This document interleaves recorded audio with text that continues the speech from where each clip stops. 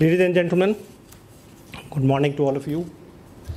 I am indeed very grateful to the IISS and CISS Islamabad for honoring me once again to deliver the keynote address at the annual joint workshop of the two prestigious think tanks. The focus in these workshops remains on what I say the by now elusive strategic stability in South Asia. Unfortunately, despite the best efforts of some of the best brains in the business, South Asia has remained on a slippery slope over the years, lurching dangerously towards strategic instability rather than strategic stability. And when I use the word strategic in my address, I do not imply nuclear stability alone, but refer to the much larger and wholesome concept of strategic stability encompassing in its fold the many elements of national power and strategy. At the outset, I would like to begin by stating what today is a South Asian reality. The reality is that it is Pakistan that must shoulder the responsibility of maintaining the vital strategic balance in the conventional and nuclear equation with India as the critical determinant of the state of strategic stability in South Asia. If Pakistan were to allow imbalances to be introduced in the strategic equation, South Asia would list towards serious strategic instability. This in turn would lead to catastrophic consequences in view of India's historically persistent and insatiable drive for regional domination, especially given India's current irrational, unstable, and belligerent internal and external policies. By default over the decades, therefore, it has been a Pakistani responsibility not to allow the South Asian strategic stability to be disturbed to the disadvantage, despite India's repeated efforts to make it unstable. And here I would like to show with evidence that Pakistan has fulfilled its responsibility with appropriate strategic responses at every swing of the instability-stability pendulum in South Asia.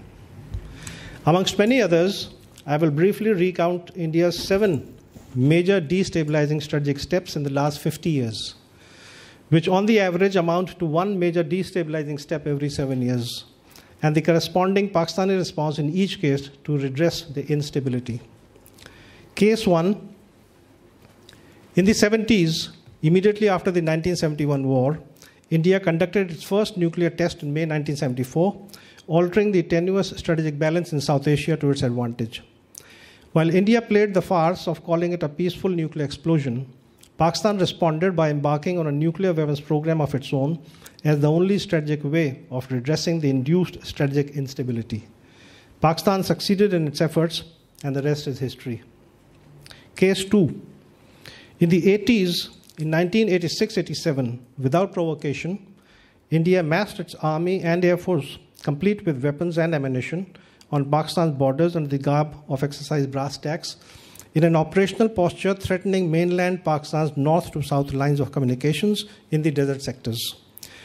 In response, Pakistan not only counter-mobilized its conventional forces strongly on the international borders, but further dropped hints of a nuclear capability coming into play, for the first time introducing the rudimentary concept of nuclear deterrence in South Asia as a balancing factor in a relatively asymmetrical operational environment. India blinked, and strategic stability was restored. Case 3. In the 90s, India upped the ante and introduced in its strategic inventory ballistic missiles Prithvi and Agni as short and medium-range nuclear delivery systems covering the length and breadth of Pakistan. The resultant instability compelled Pakistan to respond through the development of the Ghaznavi, Shaheen, and the Gauri ballistic missiles, ensuring that the vast geographical dimensions of the Indian peninsula came within the Pakistani strategic range. The Indian attempt to introduce strategic instability was adequately checked. Case 4. More importantly, also in the 90s, India came out into the open and transited from a so-called peaceful nuclear state to an overt nuclear weapon state by conducting 5 nuclear tests in May 1998. These were followed immediately by immature political threats at responsible levels to drive home the point of the strategic balance having swung in India's favor. Pakistan's response is now part of the history of the South Asian strategic paradigm. Pakistan confidently responded by conducting 6 nuclear tests within 2 weeks of the Indian test and restored the strategic balance. Case 5. In the first decade of this century, the Indian military, having lost the advantage of relative asymmetry in conventional forces because of Pakistan's nuclear equalizer, and also having failed to coerce Pakistan in 2001 and 2002, despite the 10 months full-scale military deployment of Operation Parakram, conceived and operationalized the provocative cold start doctrine between 2005 and 2010 as a possible solution to regain the strategic advantage in a limited war scenario. It formally admitted in 2014 to the existence of the cold start doctrine after 10 years state of denial. This, in an environment of a nuclear overhang in South Asia, in an attempt to find space for limited conventional war against an established nuclear power. In the face of this destabilizing development, Pakistan took corresponding operational, doctrinal, and force developmental measures, both in the conventional as well as nuclear fields, including the establishment of a full-spectrum deterrence regime, in order to ensure that strategic stability in South Asia remained on an even keel. As a consequence, the cold start doctrine stayed neutralized, nuclear deterrence holds, and informed strategists consider large-scale wars on the international borders as a thing of the past. Case 6. In February last year, as if to maintain the dubious track record of its consistent attempts to induce strategic instability, this time linked to seeking political and electoral advantage for the BJP, India embarrassed itself by undertaking an unsuccessful airstrike at Balakot in mainland Pakistan, crossing the red line of the international boundary. In the process, there was much chest thumping in the Indian strategic circles about having called Pakistan's nuclear bluff, which in my judgment was a very poor conclusion. I'll have more to say on that later. However, Pakistan Air Force responded the next day through a carefully calibrated response in 2 ways. First, it struck with precision the unmanned flanks of 3 ground targets in the Rajouri sector so as not to cause casualties, and spared the senior hierarchy of the Indian military present at one of the targets. Second, the PAF humiliated the Indian Air Force by shooting down 2 IAF fighters and capturing 1 pilot, not to mention the IAF's fratricide in shooting down 1 of its own helicopters, resulting in 7 deaths. The 2 actions drove home the point strongly that Pakistan would forever continue to disallow strategic instability to become a norm. Strategic stability was restored, and no new normal was allowed to prevail. Case 7. A point that runs as a scarlet thread through the last 5 decades as a constant is the fact of large-scale budgetary allocations aimed at massive induction of equipment and technology and expansion in India's 3 conventional armed services, its nuclear forces on land, air, and sea, as also a dangerous reach in space. It would be accurate to conclude that these allocations and inductions keep South Asia in a perpetual state of strategic instability. However, because Pakistan consciously will not indulge in a conventional arms race, except to seek qualitative upgrades, it is compelled to seek security and strategic stability by investing in appropriate nuclear weapons through quality, quantity, doctrines, and the concept of full-spectrum deterrence. Pakistan's response of strengthening its full-spectrum deterrence in an operational environment of relative conventional asymmetry is therefore apt and ensures that South Asia will remain strategically stable. A very important ingredient in the need for retention of strategic stability in South Asia is that Pakistan has ensured seamless integration between nuclear strategy and conventional military strategy in order to achieve the desired outcomes in the realms of peacetime deterrence, pre-war deterrence, as also in intra-war deterrence, if the adversary, having drawn the wrong conclusions, challenges the very foundations of the deterrence theory. This is especially relevant today, post-Pulwama and Balakot, because there are people in important places in India's strategic circles who have drawn dangerously wrong conclusions about what they're referring to as Pakistan's nuclear bluff. I would like to caution that it would be a serious professional folly on their part to consider that a single airstrike, that too conducted most unprofessionally, would render Pakistan's robust nuclear deterrence a bluff. Pakistan's nuclear capability operationalized under the well-articulated policy of full-spectrum deterrence, comprises of a large variety of strategic, operational, and tactical nuclear weapons on land, air, and sea, which are designed to comprehensively deter large-scale aggression against mainland Pakistan. As amply demonstrated during the February standoff, Pakistan's nuclear weapons continue to serve the purpose for which they were developed on a daily and hourly basis by compelling India's political and military leaders to craft a politico-military strategy, taking into consideration Pakistan's real-time nuclear capability. While developing operational plans, the Indian planners make deliberate effort to skirt around the Pakistani nuclear capability and nuclear thresholds. Official India, I hope, does not take Pakistan's nuclear capability as a bluff. It's precisely the presence of these nuclear weapons that deters, and in this specific case, deterred India from expanding operations beyond a single unsuccessful airstrike.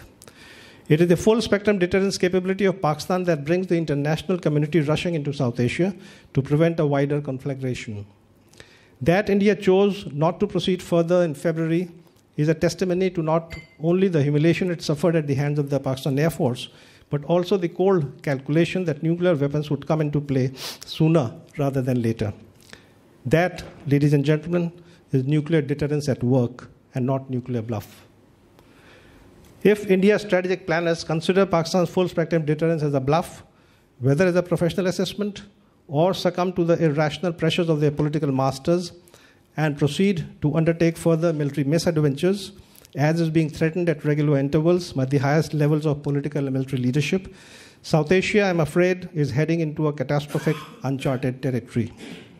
While hoping that the Indian strategic planners will retain their professional equilibrium and will not be swayed by irresponsible and unprofessional rhetoric of politics, I would like to state in very clear terms that nuclear Pakistan's resolve to defend its sovereignty and territorial integrity, including Azad Jammu and Kashmir, must never be tested. That might be the minimum lesson to take home from the Balakot-Rajouri skirmish. Here I would like to elaborate on a few more aspects of the February 2019 skirmish on the Kashmir line of control, as these are pertinent to the larger strategic stability paradigm that we are discussing today. It has been established by independent international analysts that nuclear India's conduct of an air strike against mainland nuclear Pakistan at Balakot, driven perhaps by delusions of Israeli-style air power tactics against Syria, Lebanon, and Gaza, but disconnected from the realities of the dominant air operational environment in which Israel operates, was poorly planned and executed by the Indian Air Force. It was playing with fire at the lower end of the nuclear spectrum and Armageddon at the upper end. It is clear that the strategic and military consequences of an irresponsible political decision for achieving domestic, political, and electoral advantages supported by poor professional military advice were not thought through or war-gamed to their logical conclusion. If they had been, which they ought to have been, not only in the 12 days between Pulwama and Balakot, but indeed as a peacetime contingency planning for years earlier, nuclear India should have concluded that in an active military conflict situation, especially a limited one with nuclear-armed Pakistan, while it may be easy to climb the first rung on the escalatory ladder, the second rung would always belong to Pakistan. And that India's choice to move to the third rung would invariably be dangerously problematic in anticipation of the fourth rung response by Pakistan. Also, that the escalatory rung climbing could not be so neatly choreographed, but could quickly get out of hand and morph into a major war, which perhaps nobody wanted, but whose outcomes would be disastrous for the region and the globe. This was muddled strategic thinking at its worst.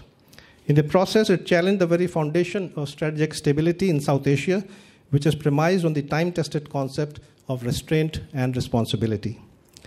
The strength of this foundation was put to test by India, but it had to beat a hasty retreat in the face of determined Pakistani response. Status quo ante was restored, and no new normal was established. As opposed to India's strategic recklessness, it was Pakistan's measured response at the politico-military level, deliberately avoiding blood and dead bodies, and following up with mature statesmanship that saved the day for South Asia, and by extension for the world. It is not difficult to imagine the political and military pressures on Pakistan if India, as it intended to, had actually killed 300 to 400 Pakistanis during its ill-conceived airstrike at Balakot, or thereafter, as reports suggested, continued on a war-widening trajectory on the third night and carried out missile strikes, which the Indian Prime Minister termed colloquially as Qatal ki Raat, meaning literally the night of the murder.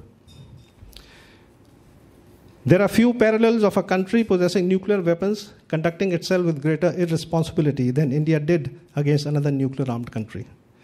In an oblique way, one would like to thank the Indian spice missile targeting programmers and the IAF pilots for their timely incompetence that ensured that none of the intended targets at Balakot got hit, as indeed the loss of nerve by the Indian leadership to carry on further.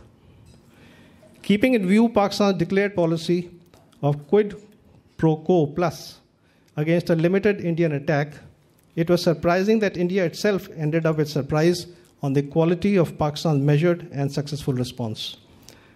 As professional planners, the Indians also should have understood that from there on, the rush to a nuclear crisis was but a few steps away, and that there would be no choice for India but to step back and look for face-saving options involving international players, highlighting yet again the centrality of the core issue of Kashmir in South Asia, precisely what India has sought to avoid for decades. Paradoxically, the entire episode has succeeded in bringing the Kashmir dispute as a nuclear flashpoint front and center on the international stage ever since. This focus has been compounded further by India's inhumane lockdown in occupied Kashmir since August 2019 and the political revocation of Articles 370 and 35A. Continuing further, I would like to focus specifically on a few aspects of India's nuclear conduct, during the crisis, which not only has direct bearing on the strategic instability paradigm, but also provides a guide to India's strategic conduct in a future crisis. First, Mr. Modi said that he would not preserve India's nuclear weapons for the fireworks night of the Hindu festival of Diwali, implying in the most casual of manners their first use against Pakistan. This statement alone turned India's much trumpeted policy of no first use on its head. Not that Pakistan has ever viewed with any degree of credibility India's no first use policy. Mr. Modi's pronouncement was not off the cuff. He knew exactly what he was saying in a single-minded focus to stir up an anti-Pakistan, anti-Muslim nationalistic narrative to win elections. As a consequence, however, India's formal nuclear strategy was upended single-handedly within no time. The NFU policy was further put under strain by the later day pronouncements of India's Defense Minister, Mr. Rajnath Singh. Second, added to the misadventure was the operational reality that India not only deployed in the Arabian Sea its conventional naval flotilla, including an aircraft carrier, conventional submarine that got detected but spared by the Pakistan Navy, but more importantly, the nuclear submarine Arihant, presumably to deter Pakistan from contemplating the use of nuclear weapons. Arihant, which had earlier claimed running deterrence patrols in a fanfare ceremony presided over by the Prime Minister, was certainly carrying canistrized, ready-to-go nuclear missiles. Since there were no credible reports of India's first strike weapons based on land and air being readied, one wonders whether India contemplated the use of nuclear weapons from a second strike platform even before its first strike options. Third, with reference to the concept of institutionalized command and control of nuclear weapons, which institutional forum authorized the deployment of a second strike platform carrying nuclear weapons? Was there a debate in a secret meeting of India's National Command Authority because none was announced formally as it was in Pakistan? Or was this too decided in a cavalier fashion between the Prime Minister and his naval chief? Or worse still, was the Indian Navy also given a free hand, as Prime Minister Modi claimed to have given to his other military commanders? With what sense of political responsibility would a Prime Minister of a nuclear state single-handedly delegate authority to deploy nuclear platforms and nuclear weapons to military commanders? Fourth, one wonders further whatever happened to the Cold Start doctrine, which seemed to have taken a backseat just when the operational situation suggested mobilization. Looking at the Indian Army's deployment pattern throughout the crisis, it appears India itself did not place much faith in the Cold Start doctrine as a credible response option. It seems obvious that India's strategic thinking stood considerably confused in a moment of crisis, at the altar of a political party's electoral strategy. It conceded professional space to the whims of a heavyweight prime minister. And that ought to be a cause of serious concern for Pakistan when faced with a nuclear adversary.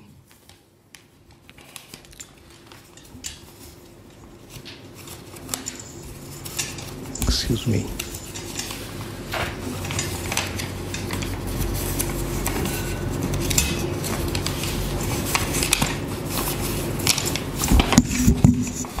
When faced with a nuclear adversary whose strategic thinking and actions get muddled up in a crisis. This was not only irresponsible conduct but also institutional failure in India, raising serious questions about the future state of strategic stability in South Asia. It is not difficult to conclude from the foregoing Indian strategic conduct in a real-time crisis, as a case study as it were, that the Indian political leadership under the extremists of the BJP and RSS, led in an unfortunate gung-ho style by the chairman of India's National Command Authority, falls in the category of reckless nuclear custodians. And that the Indian military is either too meek or equally reckless to offer sound professional advice. Mr. Modi's infamous claim to have ordered the IAF to take advantage of the cloud cover to beat Pakistani radars shows the IAF as a professional force in poor light.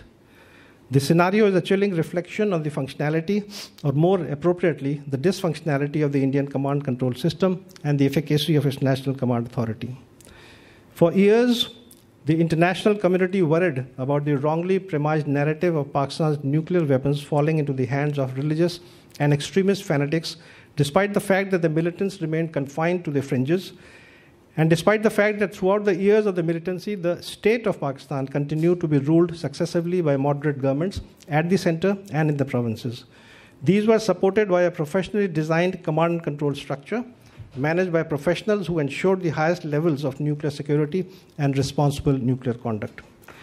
One finds it intriguing, on the contrary, that today in India, and for the last 6 years, while extremists and religious fanatics of the RSS and BJP are the real-time state and the government at the center and in a large number of provinces, and in firm control of India's nuclear weapons, with a track record of strategic recklessness and irresponsibility in words and in deed, and one doesn't hear a word of concern from the same international community which had sleepless nights about an imagined extremist takeover in Pakistan. Finally, before I end, I would like to express my thoughts on the current state of strategic stability in South Asia, and also how I see things unfolding in the future in the region. Elections were held in Pakistan in 2008, we all know that, and a duly elected civilian government came into being. The government completed its 5-year term. Pakistan held the next election in 2013, and there was much celebration about the transfer of power from one civilian government to another civilian government through a democratic process. The nascent roots of democracy and democratic tradition, it seemed, were finally taking shape. This important milestone was reinforced in Pakistan in 2018, when yet another transition took place through the ballot box, and it is clear that democracy and transition of political power through elections is becoming an established norm, and one looks forward to 2023 for a similar democratic exercise.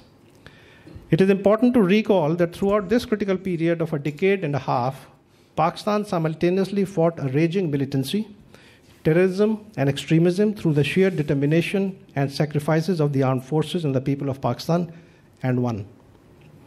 On both accounts, that establishing a democratic tradition and fighting and defeating militancy, terrorism and extremism, Pakistan has come out with resounding success and has a good story to tell.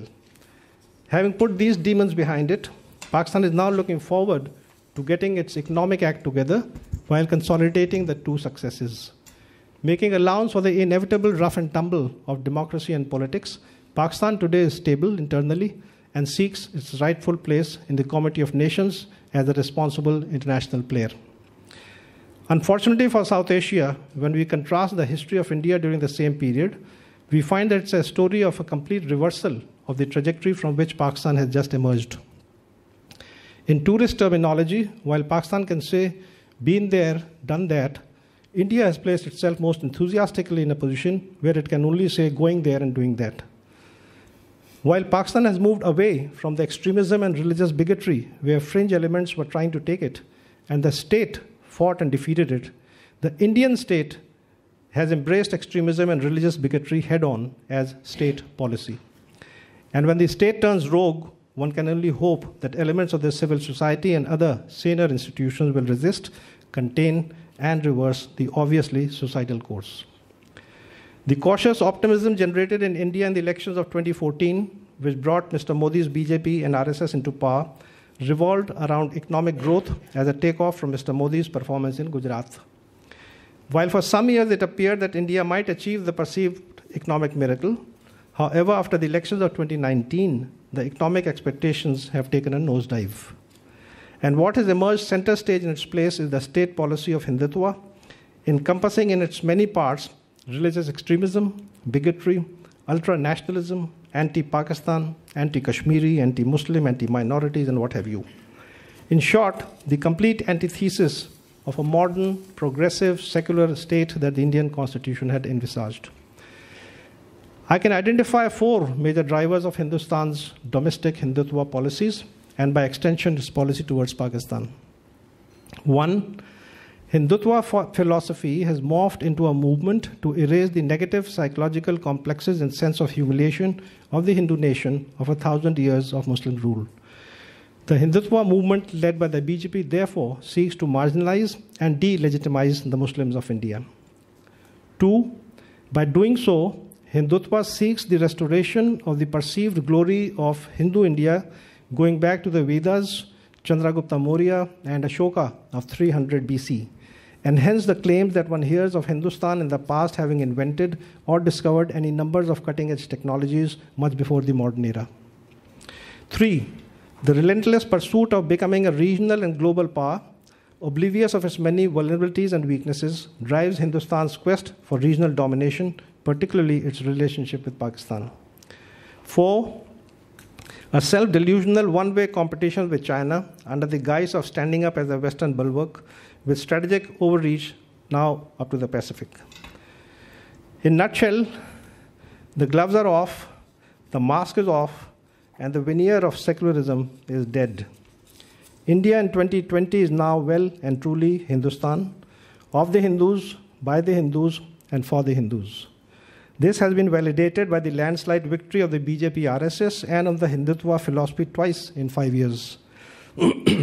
The transformation from India to Hindustan over a period of 72 years now carries the duly stamped ownership of the vast multitudes of Hindu population which voted for the BJP RSS heavily. Most national institutions in Hindustan also seem to be in the process of succumbing to the national trend and have fallen in line. As a conclusion, I would like to determine what these developments portend for strategic stability in South Asia. Much of what is happening inside India might be considered by many in strict international terms as India's internal affair and something that is for the people of India to decide as to the national direction they wish to take. However, India's conduct in occupied Kashmir cannot be considered its internal affair from any perspective whatsoever. Pakistani, Kashmiri, or from the perspective of international law, including the relevant UN Security Council resolutions. None of these entities recognize India's right to bulldoze unilateral constitutional changes in internationally recognized disputed territory. It is clear that India's suppressive military and political actions in Kashmir have a direct bearing on strategic stability.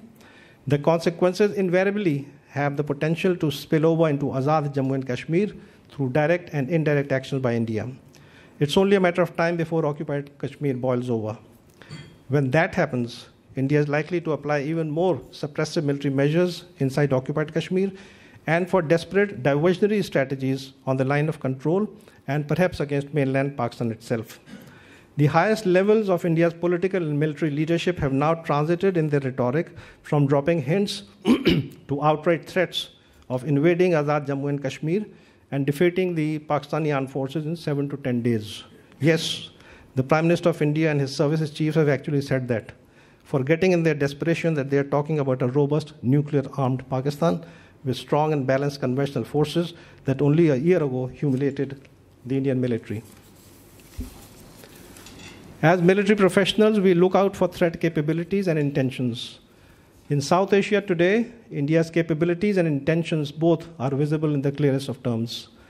Pakistan therefore plans its responses on what India is capable of as well as what its intentions are. There is no ambiguity here. From here on, we are in dangerously uncharted territory, and strategic stability is giving way to strategic instability, and that, in the presence of strong conventional and nuclear forces on both sides, does not portend well for South Asia and the world.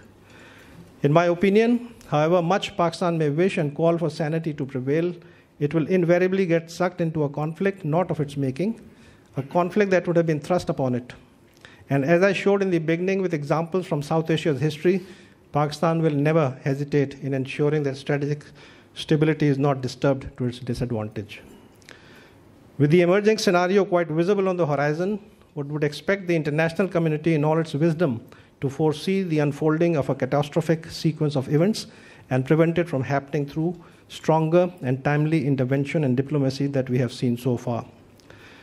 At the very least, one would expect that today's proceedings at this very important forum of the IISS-CISS enclave would send out a strong message to the world community about the dangers lurking in South Asia and the threats to strategic stability to not only the region but to the world at large, with all its dreadful and unthinkable consequences. I thank you, ladies and gentlemen.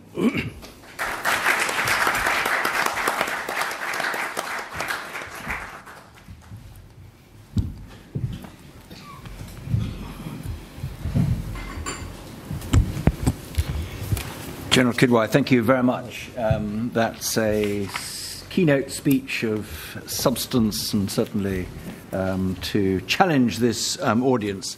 We now have some time for questions, about 20 to 25 minutes. I'd like to start off. I would say that when you put up a hand to seek to ask a question, I'll try to identify you, but could you please identify yourself before you actually pose the question? But let me start with the question, taking the privilege of the chair, if I may, General Kidwai, and just ask you a little bit more about escalation and escalation management. I mean, is it possible to manage escalation, or just how risky is it? You talked about second, third, fourth rungs. I think there's always the worry that some of the rungs might be missing, and the situation might result in moving from rung 1 to rung 4 rather too rapidly. And in that context, a phrase that you didn't use, but a phrase that is very much in the minds of those who deal with nuclear deterrence, is last resort, the idea that nuclear weapons would only be used in last resort. I wonder whether you could make a comment on those things. Do you want to...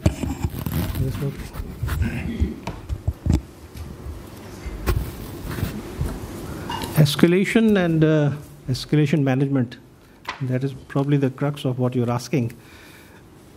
I would say that this is something that can be managed. It's not impossible. There are examples from history where nuclear powers have managed.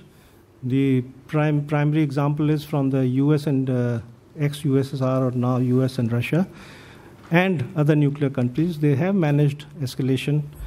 Unfortunately, the current mood in the Indian politics and in the Indian polity and in the Indian military, and for that matter in the Indian diplomacy, which are all outcomes of a single focus on no dialogue with Pakistan.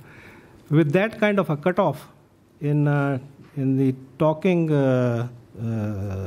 arena, I'm afraid it is very difficult to predict any kind of escalation management, because when two sides do not have indirect channels, track 2 channels, track 1 channels, and there's a complete cutoff between the two sides, as was quite evident in the last, as I said, as a case study, as it were, in February 2019. We have to have a management system, and earlier on, what we have been referring to for the last 2 decades, the strategic restraint regime, was precisely designed to develop this kind of confidence building measure. It's a massive confidence building measure between two sides, provided the two sides believe, or at least the major side, India, believes in some kind of confidence building measure.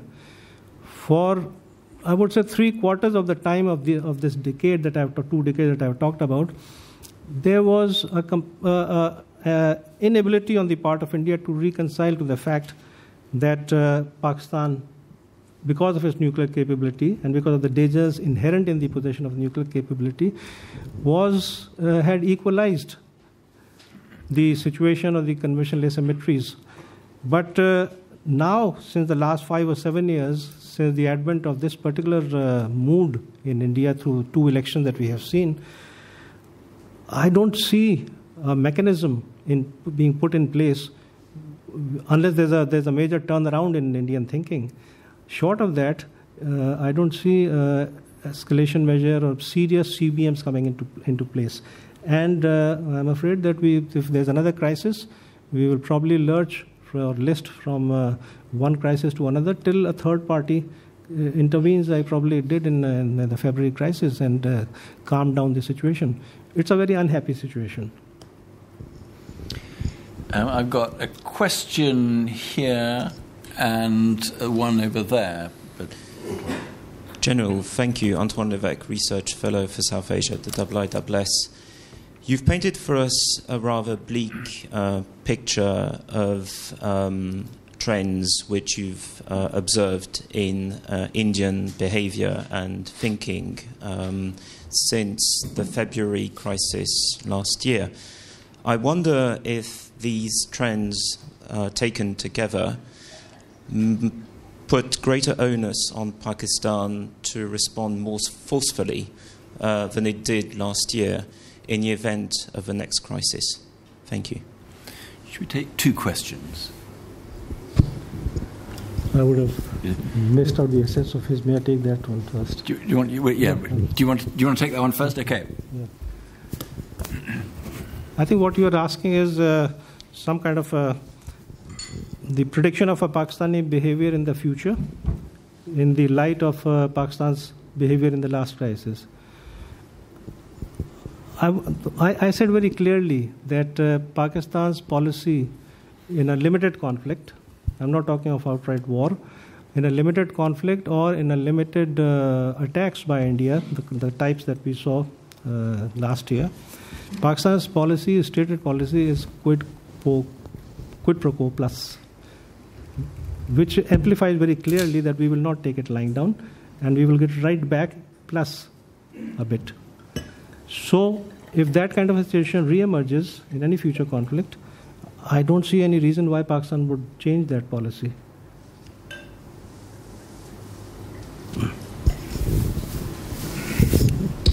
General, thank you very much for a very interesting commentary. I'm Tim Wilsey, former British diplomat, and now with King's College, London. So you mentioned that after Balakot, you felt that no new normal had been established. That's absolutely not the view in India, as you know. They now have the view that any further terrorist attacks in Kashmir or anywhere else will, the same playbook will be rolled out, which is a possibility of an airstrike into not just Pakistan-controlled Kashmir, but into metropolitan Pakistan itself. Now, the reason the Indians were able to mount that airstrike was because they identified what was clearly a major failing in Pakistan air defence, radar coverage and so forth. And of course that was subsequently confirmed by the fact that Pakistani airspace was then closed for 2, 3, maybe even 4 months after that. How can you, I assume that loophole has been closed, but more importantly, how can you communicate the fact that that has been closed so that India does not identify that loophole again and does not therefore feel that a new normal has been established? I think I said very clearly that there are very serious wrong conclusions that have been drawn in the Indian planning cells, in the Indian government, in the Indian military. They have drawn some very wrong conclusions. And this despite the fact that whatever they did try at Balakot, there's been a lot of chest thumping, and the media in many ways has led or misled, I think, the strategic planners into making it appear as if India was able to come out very successful through spinning, I think, very false stories about the whole episode, the sequence of events. When I say that no new normal was established, I mean exactly that. And that is that if India thinks, by drawing these wrong conclusions, that every so-called terrorist attack is emanating from Pakistan, and therefore it must retaliate within a few days on Pakistan, irrespective of having investigated or found out whether it was a local phenomenon or whether it actually did emerge from Pakistan. If that is going to be the pattern, then Pakistan's response options will always be what they have been. And I would like to link it with, I think, what Lewis had asked, that if India is not learning the right lessons, and unfortunately it seems that they're not learning the right lessons from this particular episode, and political rhetoric is leading professionalism, military professionalism. That is a bad story. And if such a situation does emerge or re-emerge once again, and India decides to undertake similar operations as the new normal, then there is the new normal that Pakistan has also established. And the new normal is that we will fight it right back with a bit of a plus. Thank you very much. I've got two questions on this table here. Sir. Thank you very much. My name is Iftikhar Malik. I'm a professor of history at Botswana University and affiliated with Wolfson in Oxford. I mean, for the last 73 years, General Saab, we have seen this. I mean, the whole politics of conflict and suspicion and warfare. I mean, both sides have accusations, counter-accusations. But for the interest of 1/4 of humanity, and also for the interest of Pakistani people, especially with this two active, war theaters in the West and in the East, aren't there any other possible means and strategies to engage India on economic front, through some other mutual friends, we have pursued military strategies on both sides. I'm not just blaming one side. But isn't there any kind of alternative thinking that we could have a small breakthrough, some window opening for peaceful negotiations, or at least coexistence? And this will go on, but eventually we will exhaust ourselves on both sides. And as a Pakistani, I deeply worry about Pakistan with its limited resources and with lots of problems that we have. And we are definitely in a very testing geopolitical environment. So my question is there any kind of thinking or planning or, in Pakistan and maybe in India as well, that we could get out of this whole politics of conflict and suspicion, which has sadly featured in a very horrible way in the last 73 years? You are a professor of history, and history teaches us that peace is not a one-way process. To strike peace, first of all, you need peace of the brave. This is precisely the kind of situation which in the past there have leaderships and statesmen who have risen beyond this kind of an impasse situations. In India and Pakistan, you're absolutely right. Unfortunately, this is the situation for the last 70 plus years. And from the Pakistani point of view, any number of initiatives you can list. The Ministry of Foreign Affairs can give you a whole rundown on the kind of initiatives that Pakistan has been taking from 1947, not just talking of the current state of affairs, in which we have tried to introduce the elements peace, or at the minimum CBMs. But there's a psyche at work in India which is totally dismissive of having some kind of an equation, of an equivalent equation with Pakistan. And with that kind of a mindset, I really am at a loss to understand, or really lost to say, as to how many more proposals can Pakistan continue to churn out. Pakistan is not a proposal churning out factory. We churn out proposal every second year, third year. The diplomats do their work. And yet, when one side has decided, particularly this particular government, has decided. There have been governments in the past where movement has taken place. There are examples of movements having taken place in finding some kind of a reconciliation. Any number, you can go back in the last 15, 20 years, there has been movements. But then suddenly there are lobbies in the Indian hierarchy, in the Indian military. They couldn't reconcile to a very simple thing in Sir Creek or in Siachen, almost done things which they backed off at the last minute. So this is the state of affairs. And for peace or a peace partner, you need a partner. Where is the partner? The partner currently, particularly, is in a very belligerent mood. I've got one question here and 2, 3 on that table, but go ahead. Thank you, General. Viraj Solanki, Research Associate for South Asia at the IISS. What are Pakistan's attitudes, plans and commitments towards taking nuclear weapons to sea? And for what purpose? Is this for second strike capability? Thank you. Just repeat the last sentence. For taking nuclear weapons? To sea. And for what purpose? Is it for... And is it for second strike capability? Okay. Thanks. This is not new. And when this full spectrum deterrence, credible minimum deterrence was conceived to begin with, which is 2 decades ago, the direction was quite clear that to stabilize, while we were developing the first strike options on land and air, it was very clear that they would have to be stabilized by the possession of a reasonable second strike capability. And that is the whole purpose, because as you know, we all know the deterrence theories, that the fundamental reason is to provide disincentives to the other side by showing a weakness or showing a gap. And the moment you show a strategic gap, for example, for the absence of sea-based or submarine-based weapons, there is, at least theoretically, an incentive for the other side to take out your first strike options, and therefore survival of the nuclear capability demands that there be a reliable second strike capability, just in case that kind of an incentive is available to the adversary, and that is the logic. Thank you.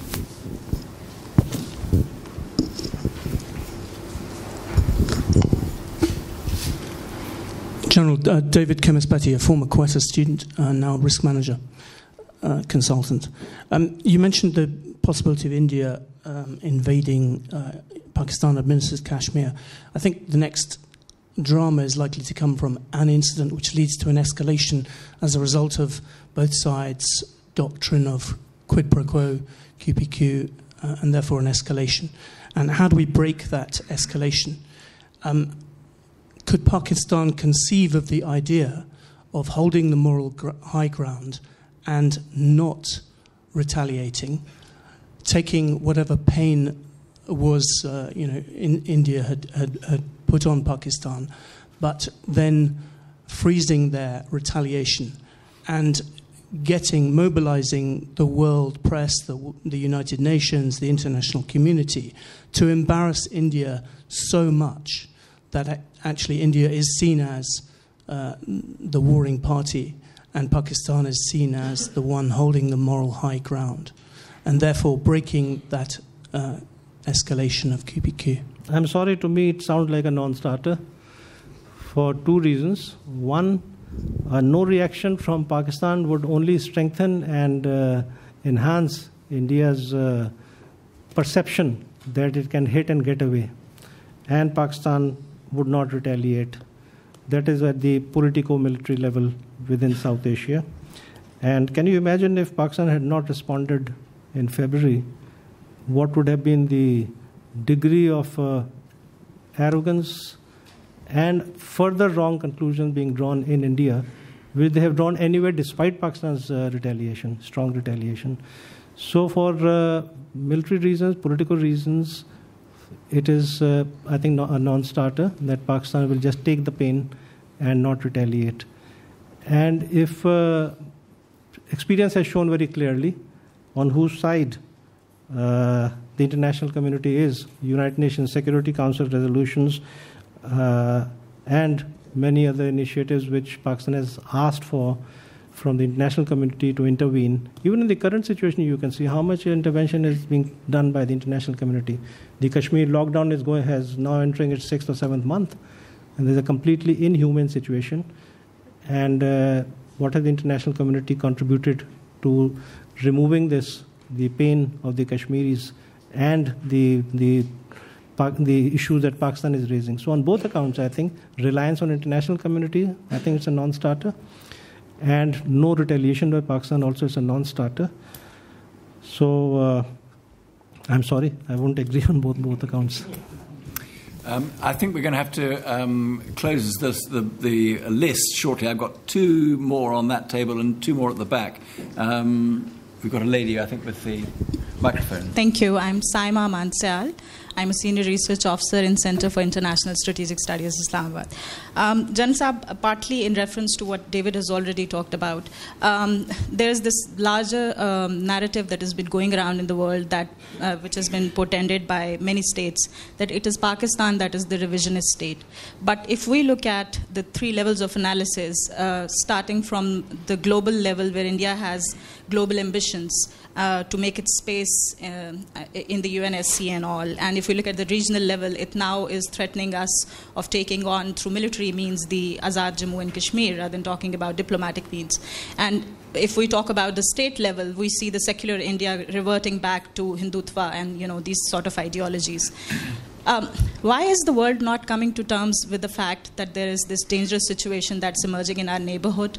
And when there are incidents like people being killed in Shaheen Bagh, point blank by Hindutva terrorists, with the police forces standing with their hands tied at the back, how does it portend for the safety of the security of a state with nuclear weapons? Thank you. But you made a statement. What exactly is the question? What do you want me to answer? Why is the world not ready to come to terms with the fact? Because there's this situation that's going to come to boil at some point. You've already talked about the Kashmir lockdown having big months now. I think the world has, for one, they have enough problems elsewhere, and right now perhaps the tipping point in Kashmir for the world may not have reached, because there's no violence. There's a one-sided violence. There's a one-sided suppression. Like I said, if Kashmir boils over and there's a serious, let's say hypothetically, if there's a serious uprising and there is a danger of Pakistan getting sucked into it and leading eventually to some kind of a nuclear, match-off, maybe the international community will come running like it did probably in February. But that again will be basically to calm things down. I think it is the interests of the international community are coinciding for the last many decades now with India's national interests. And when there's convergence of interests of international players and one side, that's the kind of position that the international community will continue to take. This is the reality of life that we have to understand. In the real world, unless it is the people of Kashmir who have to, like I said, if they bring a situation to the tipping point, then maybe the international community might be alarmed.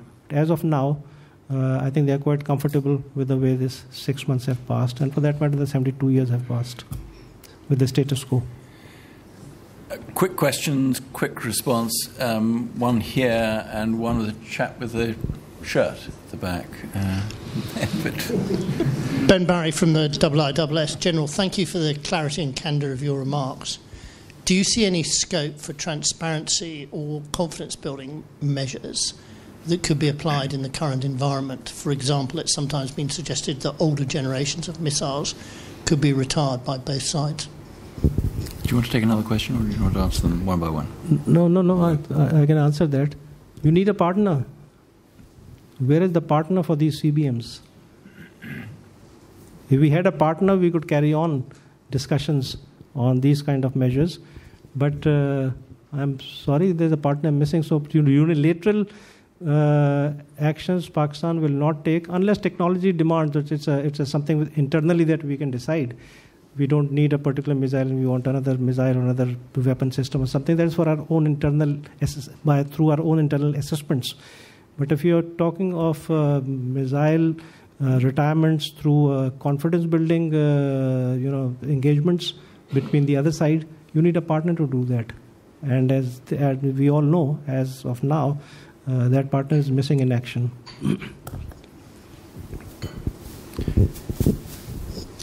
Thank you. Carl Dewey from King's College London. I'll keep it quick. You mentioned 3 types of missiles or weapon systems, so tactical, operational, and strategic. I was just wondering if you could clarify what you mean by operational. What does this capability look like? What do the missiles look like? How large are the warheads? When do you see them? What types of targets do you see them being used against? And where does this fit on the escalation ladder? So. I haven't quite got his question. Asking about target. About? What kind of missiles are categorized as operational? And what kind of target they will be aimed at? Okay, I got it. First of all, it's an operational question. It's an operational question which I wouldn't like to dilate upon it. But generally speaking, we all know the definitions. In the military terms, we know the definitions of what is strategic, what is operational, and what is tactical. There are 3 categories, and that is being covered by what we are calling the full spectrum deterrence, including the 3 ranges. But these, of course, when you say strategic, operational, and tactical, these are specific to the South Asian environment. It is not what the US and Russia might think is not strategic here. But these are based on ranges that cover a certain relevant piece of targets that we think. So the full spectrum deterrence policy that Pakistan has defined for itself is very clear that we have a vertical, strategic, operational, and tactical weapon systems. And broadly speaking, these are defined in terms of operations unfolding as we understand in military strategy. And then, of course, there's a horizontal balancing in full spectrum deterrence, which is based on the land, air, and sea systems. So vertically and horizontally, the full spectrum deterrence quite defines the categories of weapons. Beyond that, I think I would be going into operational matters, which is not at... I've got a final question, and I'm sorry, we're going to have to close. There's a chap at the back. There we are. You identified yourself correctly. Yes, Ali Arsalan Pasha, University of Oxford. General, thank you so much for speaking. My question is about nuclear posturing. In DGISPR's speech on 4th of September, he highlighted the conflict and security spectrum, saying that nuclear weapons or nuclear warfare is one of the options that we can take. Just a month after that, Rajnath Singh, India's defense minister, said that the no first use policy may need to be revised. Can we assume that bringing the nuclear weapons to the forefront is the new normal now? Or do you see Prime Minister Khan's diplomatic efforts to be achieving some sort of success? I'm not sure whether you're quoting the DGISPR correctly. I don't think he mentioned the bringing forth the use of nuclear weapons. He did mention that nuclear countries was to the effect that they should not, they should be behaving or conducting them with greater responsibility, nuclear armed countries. But whether he actually, could you quote exact word that he said? Yes, he highlighted 5 options that we could take, and one of them was nuclear warfare. So he didn't rule it out completely. That's the theory of it. It doesn't indicate any kind of a policy. If you have a whole menu of options in a given situation, those menus start from actions on the line of control and they go all the way up to the nuclear option. So there's no big deal in if the DGISPR you're quoting correctly in saying that. Mr. Rajnath Singh simply followed up what his Prime Minister did, and there's been a debate. It was not, neither of the 2 statements were off the cuff, in my judgment, not Mr. Modi and not Mr. Rajnath Singh, because this debate has been going on in India for quite some time in their international diaspora, as well as in the local strategic community, about doing away with the NFU policy. But as far as Pakistan is concerned, I said here, and I've said it again and again, Pakistan has never believed in the NFU policy to begin with. So when we don't believe in a policy, it doesn't make a difference to Pakistan whether it's an NFU or no NFU. In any case, if you know their nuclear doctrine, there are any number of situations in which they themselves have identified exceptions in using the nuclear weapons first in a variety of situations. So right now, even the Indian nuclear doctrine is a bit of a hodgepodge of NFU and FU. And if the two senior political leaders hint that they want to do away with it, it's very much within their right and their jurisdiction to do that. It makes no difference to Pakistan. General, thank you very much. There are many more questions that could be posed, and I'm going to call a halt now in the interests of a short coffee break. Thank you very much for your keynote speech. It's stimulated lots of thinking, lots of questions. You've answered comprehensively a whole range of points put to you, and I'm sure there are lots more that can be, that conversation can continue. But let me close by saying thank you very much, and if we could together say thank you to General Kidwai for his contribution.